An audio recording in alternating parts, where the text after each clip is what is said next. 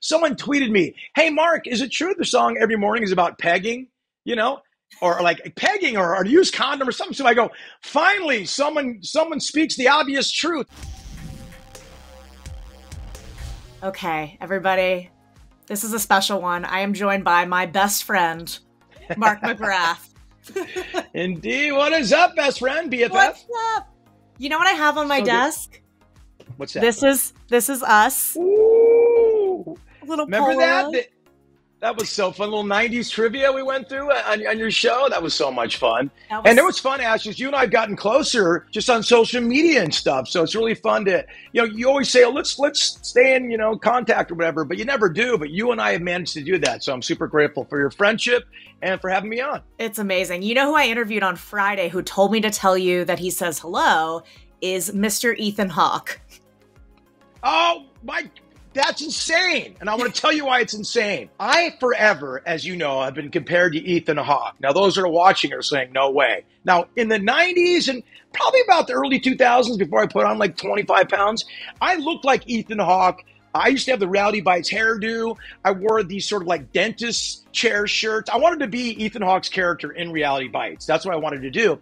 And forever, people have compared us. And there was one TMZ episode where a guy was running down the street after Ethan and going, Mark. And he turned around, it's Ethan Hawke. And they did a whole thing on it in TMZ. And I always thought he was kind of annoyed by it. I've never really heard from him, his perspective. So for him to say hello to me, I am honored, Ash. I think he loves it. Did you talk about it all? I only say this because I've never heard a peep out of him at all about the Mark McGrath, Ethan Hawke thing. And in fact, I will tell you this, when I went to Extra for the first time in 2004, there was a big rollout there. And our executive producer, who actually got me to work at Extra, Lisa G, a legend in the business, was good friends with Katie Couric. And Katie Couric had Ethan on the Today Show. And they're talking about Ethan's book he has coming out and the theater he's putting on and all these wonderful, intelligent, incredible things he's doing. And then at the end of the morning, it's in the morning, so it's kind of low energy. You know what I mean? Like cool interview. At the end, she goes, Ethan, I just got to tell you. And all of a sudden behind him, there's a split screen of me and him. And she goes, has anybody ever told you look like Mark McGrath? And he goes, yeah, they've told me that. Like, kind of like resigned to it, like, yeah, it's a bummer. But there was no fun in it at all. And I felt so bad because I love Ethan Hawke. I'm a big fan of him. And so I was just bummed out that if that ever bummed him out, because I get it a lot at least I used to back in the day, that I used to sign autographs as Ethan Hawke because I didn't want people to think he was mean. Because at first I'd say, no, I'm not him. They go, oh, come on, man. I see you trying to be low key. I'm not going to bother you. So I ended up signing autographs. So I know he's probably got a little bit of that in his own. So I'm glad to hear that it doesn't bother him or he has a sense of humor about it. Oh, I was like, oh, I'm interviewing your like 90s brother, Mark McGrath. And he was like, oh, tell him I said hi. Oh, good. I'm glad to hear that, man, because like I said, I'm a fan and good guy, man. So I apologize to him for years of torture, but he's still in shape and looks great, and I've gone up to pasture. So that's not true. Stop saying that. Come on, I live and die by that. So you were doing this Vice documentary called "The Dark Side of the '90s," which explores what else. You are our '90s like doula. Explores everything about the '90s. When you hear the '90s, just what flashes through your head? I feel like you spend every day thinking about the 90s. Well, I mean, I got to say the 90s are really, really good to me. All my dreams came true in the 90s and dreams beyond my wildest expectations. And I had some pretty wild dreams, growing up. So it was a real sweet spot for me. And I'm honored to sort of be the doula, if you will. That's a great, or the ambassador of the 90s. And I'm grateful for it. A lot of bands or a lot of people don't want to be associated with the 90s because I think they feel it's a bit of nostalgia. And nostalgia, for some reason, in the music business is considered bad by the artist for some reason. I look up the word nostalgia in the dictionary. It means remembering the best times of your life, sharing times with others, wishing to go back to a more innocent place. It's all these wonderful descriptions. So I think in the music business, we look at nostalgia as the kiss of death, meaning your career is over because nostalgia in sports is something we all revere. Even the athletes go, oh yeah, back in the day, and we celebrate the nostalgia. But in music, you can watch us grow old. So nostalgia almost makes us remind us of a time maybe when we were better, younger, we were relevant. So I understand people being hesitant to really embrace that. But for me, I am honored to have affected a few people. They remember the times, they remember the music, they remember where they were. So I dig into it. I lean into the nostalgia of the 90s because I'm so grateful to be a part of it in the first place. And as far as the 90s as a decade, it was last time we all, meaning all of us, shared a communal experience on receiving music, receiving TV shows, receiving books that came out. And I say this because, TV shows were on at 9 o'clock on Thursday night on NBC. Mm-hmm. And we all sat around and watched it. It was a communal experience. Records came out on Tuesday, and we all got them on Tuesday. The MTV would debut a video on that Friday, and we all watched it collectively. Now, we didn't have social media then, so it wasn't in real time, but we all experienced it in real time, and we will never do that again. So I think that's why the nostalgia of the 90s, everybody's yearning for the 90s, will always be in existence. Now, that's the good part of the 90s. Now, there was a dark side of the 90s because I lived it. I was there, and I've been fortunate enough to host the dark side of the 90s now on Vice. And when you think about, tabloid TV, you think about the Viper Room, an episode we did last year where I met my wife at the Viper Room. So that was so strange doing the deep dive into that one and narrating that one. The UFC's rise this year in the 90s. There have been so many, just incredible stories of the 90s, and revisiting them through my eyes in the dark side of the 90s has been incredible.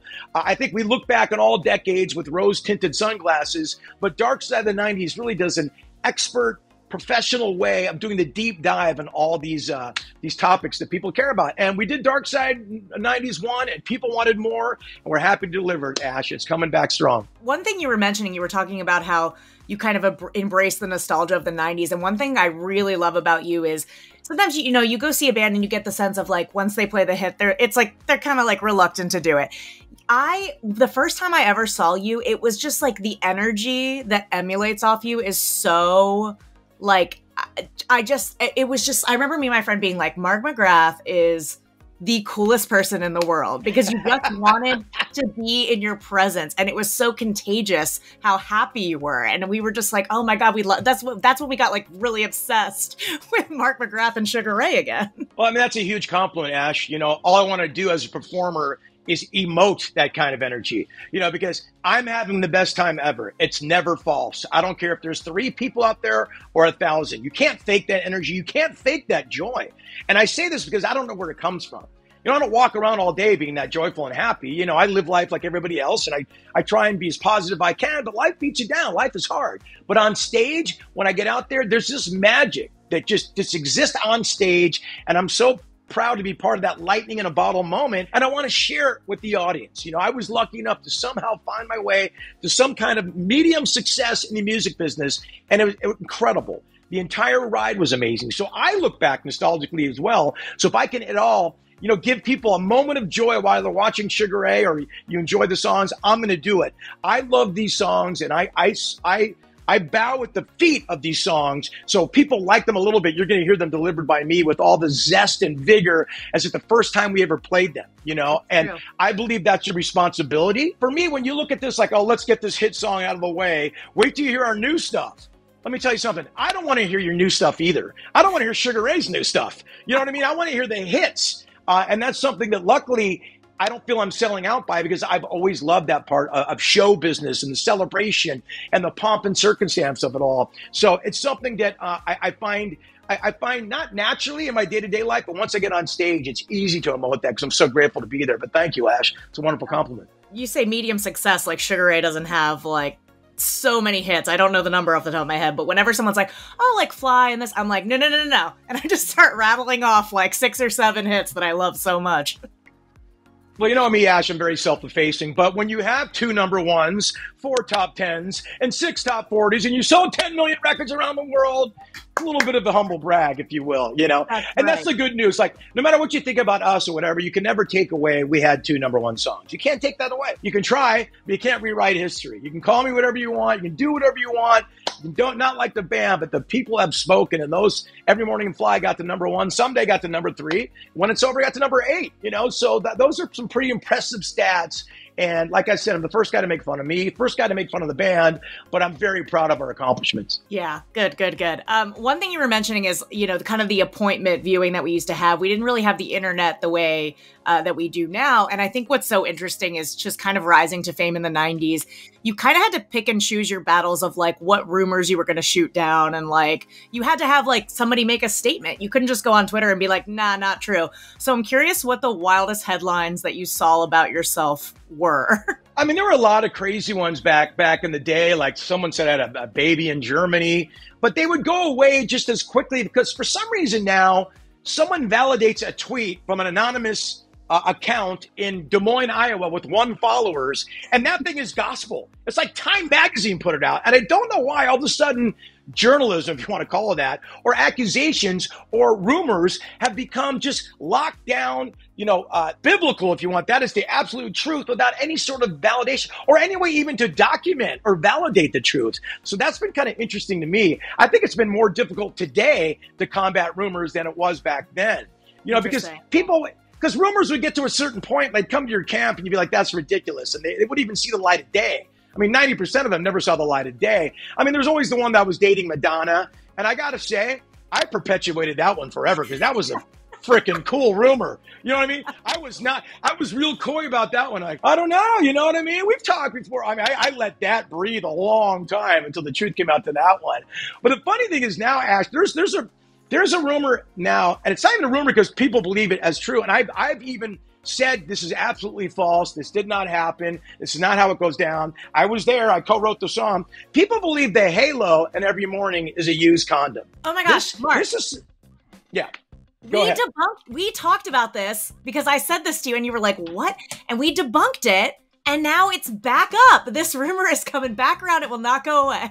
Well, it got a whole new life again on TikTok. And the funniest thing, me being the moron I am, I perpetuated the rumor again because about 10 years ago, someone tweeted me, hey, Mark, is it true the song Every Morning is about pegging, or like pegging or used condom or something? So I go, finally, someone speaks the obvious truth. Right? And it was a joke. And then people are so... Irony has been lost in the social media age, and that's something I lead with in humor. I mean, I just think it's so obvious that you know what I mean? So for 15 years, that song existed, and we promoted the hell of that song around the world, never mentioned this whatever condom or pegging thing people are going deep diving with now. Never once. And all of a sudden now, in the last 10 years, now that's true? So it's just so ridiculous. It's so, and it comes to a point in time where you can't even combat the insanity because you spent all day doing it. I've made my statement about it. It's absolutely not about pegging. It's not about a used condom. Get your minds out of the gutter. It's just a little innocent song about the innocence of your partner and temptation. That's what the song is about, but no one wants to hear from me. And even when I made I tried to correct it. They're like, nope, we know what it really is. We're saying with the truth. And so it's like, it's just useless. Social media is it's eating itself now anyway, which is interesting to see. Yeah, it's funny. I tweeted today, I was like, send the weirdest possible questions for Mark McGrath. And I got a lot of halo in my responses. Oh yeah. And then you always get the sugar gay things because of that wonderful sugar gay video that, 25 years ago, I was walking out of a bar with a bunch of my gay friends, and it was a night when Madonna was there, and she has a bunch of gay friends as well. And there wasn't really even paparazzi back then. There were just people that followed Madonna around because she was the biggest star in the world. And I was walking outside, and there was the vitriol and the homophobic statements that were coming out of everybody. It just shocked me. And I was just like, God dang, that's horrible. It was 2 a.m, and I was just drunk enough when someone inserted sugar gay for me to get upset because I just had it. I always stick up for my LGBTQ brothers and sisters. I always have. I don't get it, and I'm not about it. And it just pissed me off right there.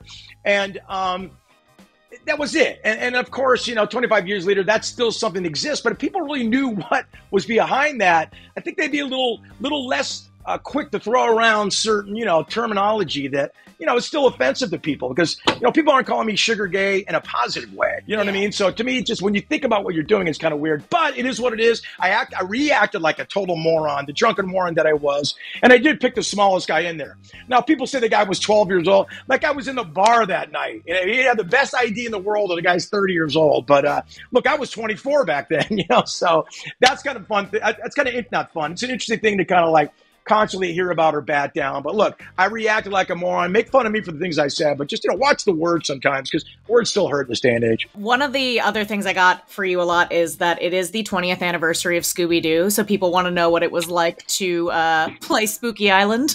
Ash, it was the craziest thing ever, because we filmed that movie on an island off the Gold Coast of Australia called Moreton Island. It's about 30 miles off the Gold Coast, and we got out there on a shuttle, on a boat. It just took us out there, and it dropped us off on the pier of Spooky Island, meaning we lived on the set of Spooky Island with all the extras and all the cast for 5 insane party-fueled days. It was unbelievable.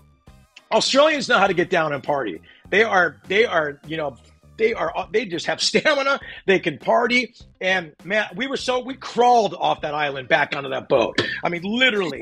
We didn't see much of the cast, but all the extras that were around us, man, were just insane. And I love Scooby-Doo, because that cartoon, I grew up in the 70s when it came out. That was just that was our go-to. We love Scooby-Doo. So to be part of that movie, to spend 5 insane days and nights on Moreton Island on the set of Scooby-Doo, we actually slept in the hotel that was part of the movie. We never got out of the Spooky Island vibe.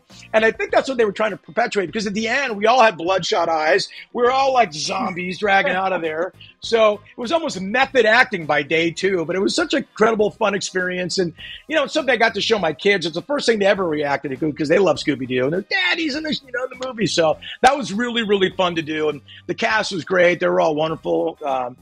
Freddie, Matthew, Sarah Michelle, just really sweet people. So really, really a fun experience. And Sarah Michelle and Freddie are married. I love it. I know, right? I think they were just going out then, but obviously it was the Shakespearean love for them both. So both very sweet and very, very kind and generous to us on the set. Another question I got for you is, does Mark still have any logos or merch with Sugar Ray's original name, Shrinky Dinks? And does he ever miss that name for the band? The Shrinky Dinks, I look, it's a pretty lame name, let's be honest, We don't have any merch left over. Well, yeah. Here's the thing. We'd still be the Shrinky Dinks today if, once we got signed to Atlantic Records, Mattel said, "Oh, that's great. You're the Shrinky Dinks. Here's a year licensing lease. It's $1 million a year. And we get 25% of whatever you make forever in perpetuity." And we're like, oh, I think we'll call our 12 fans and let them know we're changing our name. This is before the first record even came out, which didn't have much success, as you know, Ash. So it was easy to change the name because it was kind of forced. Our hand was forced upon us. And I'm a huge sports fan. And Sugar Ray was my first sports memory, the 1976 boxing Olympics in Montreal, and Sugar Ray he was just the MVP of that entire Olympics. So I somehow conned the band into saying Sugar Ray's a piece of Americana. It's not even sports, and so they went for it. So no Shrinky Dinks merchandise. We only made one batch of that. And we went on the tour with Korn, believe it or not. Korn and Lords of Brooklyn in '95. So actually, no, we never. That was Sugar Ray. I'm debunking my own story. There is no Shrinky Dinks merchandise. There's stickers. We ripped off the Burger King logo and put Shrinky Dinks in there. So those are collector's items, if you will, to about 5 people.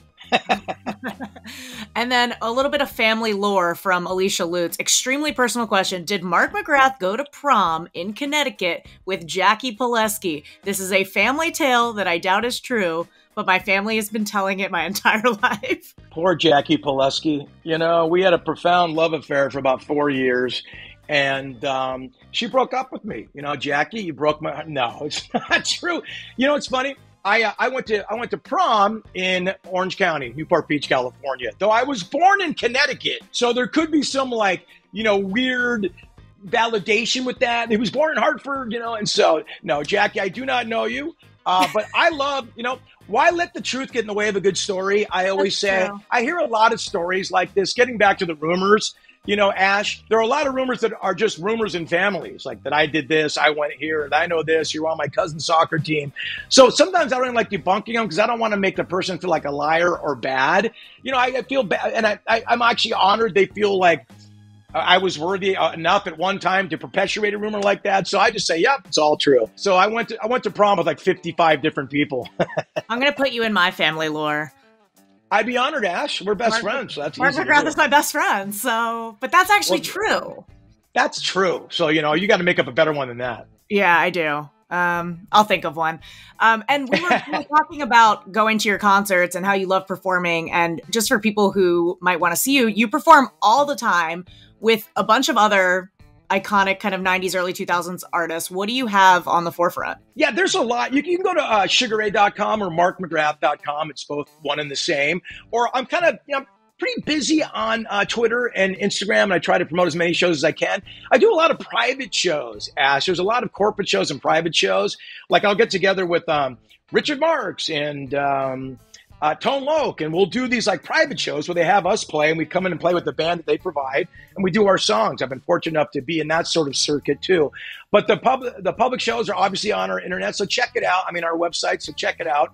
I've had the pleasure of being part of the I Love the 90s tour, which is Vanilla Ice, Tone Loc, Color Me Bad, Coolio, Rob Bass, all these wonderful artists I'm huge fans of, so that's always fun. I do the Pop 2000 tour, which has got Chris Kirkpatrick from NSYNC, it's got Ryan Cabrera, it's got O-Town and LFO, which is really fun. Just celebrating all the hits, kind of what we talked about earlier, Ash. It's people there that understand why we're there to celebrate the hits, like revel in the nostalgia, not run away from it, embrace the nostalgia. And I'm also in a band called Ezra Ray Hart, which is comprised of Kevin Griffin from Better Than Ezra. He's the Ezra part. I'm Mark McGrath from Sugar Ray. I'm the Ray part. And Emerson Hart, he's the Hart part from Tonic. So we play all the great music from Better Than Ezra, Sugar Ray, and Tonic on one stage, all of us together, one band, no one leaves the stage. And we play a lot of 90s hits as well. So you can see I really celebrate 90s culture, and I'm glad that it's celebrated back towards me. I feel honored to have been, to be a part of so many wonderful projects. And I think the 90s now are bigger than they've ever been, certainly in nostalgia tips. So I'm trying to work as much as I can because I'm grateful for it all. I've decided what my rumor is. I want to start a rumor that Mark McGrath has agreed to officiate my wedding.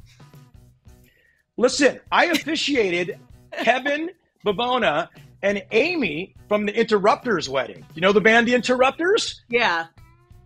Yeah, I know you don't. No, I don't. Yeah. Well, they opened last year for Green Day, Weezer, and Fall Out Boy on that big stadium tour. And right now they're on tour with Flogging Molly. They're just an incredible ska. They're like the fourth generation of the ska bands, and they're the leaders of it, and they're incredible. So I officiated their wedding, Ash. So again, this might be a real rumor. Now, are you getting married is the question. No. Well, let's say, so then you can say I did officiate your fake wedding. So there you go. Yeah. That's a good rumor. Or he was going to, and the wedding fell apart. And or you could say I broke up your wedding because we got together, Yes, and then, yeah. Okay, that's, yes. That is a scandalous, juicy rumor that I'm going to have trouble explaining in my house, too. Yeah. So now both of us have a problem and an unsubstantiated rumor. I'm going to send that to Du Moi right now. That's great. Oh, man. I love talking to you. You're always so motivational. I love your robe talks. I also love that time you broke up with somebody on Cameo or something. Ash, another misdirect. Is that another thing? Well, it's another thing I go viral for that's not even the reason, but you can't even explain it, and why let the truth get in the way of the good story? When I started at Cameo a couple years ago, Cameo is a service, and anybody, in case a few people don't know, is where people can call up celebrities, quote unquote, and have them, wish you a happy birthday, wish you, congratulations on a wedding, whatever it is. Your wish is their command if it's reasonable to the person you're asking. And I was just starting, and I was trying to get some followers, some action going in the Cameo world.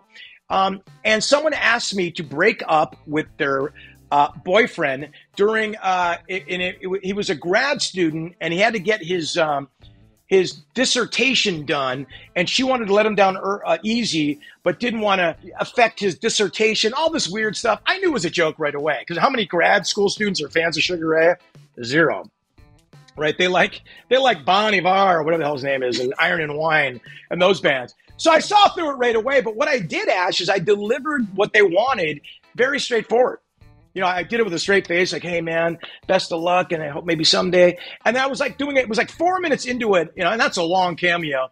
I go, listen, maybe someday we can all meet at a Sugar Ray show and high five backstage. I thought that was a sure tip that it wasn't real. So I sent the Cameo and I go, look, the 4 friends will laugh at me and whatever. I made a couple bucks and I'm going on with my life. 3 weeks later, I'm looking at Twitter and I'm trending #1 on Twitter. And at the bottom, it says Cameo. And I go, I didn't even know what they were talking about. Someone goes, yeah, dude, that Cameo you made about the breakup is trending. I forgot about the breakup. I didn't know what they were talking about. I go, that can't be right. So then I saw the video. And I'm like, oh, man, I was and then half the people said, oh, my God, Mark, you're so sweet. That was so wonderful of you. And the other half were like, oh, what an idiot, man. They got over on him. Billy Bush is calling me from Entertainment or Inside or wherever he was at the time, going like, hey, Mark, get on. Will you come on and talk about the breakup and all that? And it was just so weird. And I was in a position where, like, I didn't want to disappoint the people who thought it was very sweet, but I didn't want people to think that I thought it was real. It was so bizarre. And then that went viral around the world. But what it did do was it elevated my Cameo position. So the very thing I was trying to do with it, it actually happened in the most misdirect, weird way again. So, Ash, what I'm trying to tell you is that all my viral sensations, if you will, are not really what you're seeing. And I think the irony is that's what viral videos are in the first place. Yeah. Boom. You know what I'm saying? Two things is your Cameo must have like the best types of strange requests now. And I really wonder what it's like to wake up and see your name trending before you click on it and being like, what could this be? It's horrifying because the reason why I've trended in the past have been not why you know what I mean? They're not reasons you celebrate. You know what I'm saying? Because either people, and most in general, if you're trending and you're someone like me, it's because they're getting over on you.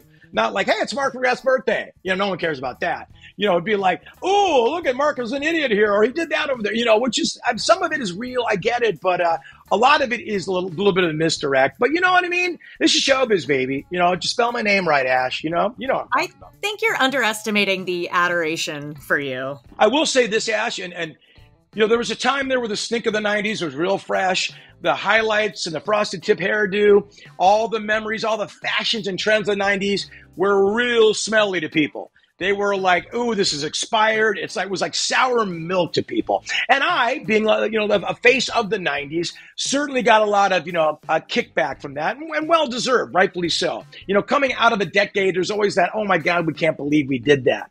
Now, when a certain generation cycles out of that, now has been a lot of like, oh, we love the 90s. And there has been a lot of more adulation, has been a lot of, like I almost have to, I always I'm self-facing and all that. Like I'll say my whole spiel about that and they'll go, no, Mark, we're serious. We just love the music. This is coming from like a band with like neck tattoos and they're all emo and angry and we just love the music. And so I almost have to temper the way I get down and talk to people because there is a sort of adulation and fondness for that music. And I'm super grateful for it. It's a really wonderful position to be in. On that note, Mark, always lovely to talk to you. Best friends, BFFs. We are BFFs forever. I hope you have a bitchin' summer, Ash, and I can't wait to talk to you again. And thank you for having me on. You've always been so kind and generous to me, and I really appreciate it. Oh, thank you. I got to come see you. Please do. Well, we're playing Flannel Nation August 13th here in San Pedro with Everclear, Candlebox, Soul Asylum, Filter, Fastball, Sponge, Cracker. I mean, it's like the 90s threw up on stage, and it's down there in San Pedro. All multi-platinum bands, and that is a show where everybody you see, you'll know every song because all these bands support the energy and why you're there. I played with all of them, so I can't wait to get back there. August 13th in San Pedro. Ash, I'm telling you and a friend to be my special guest. Oh my gosh, that would be amazing. Yes, absolutely. That would be amazing. I'll shoot you a little DM-y. All right.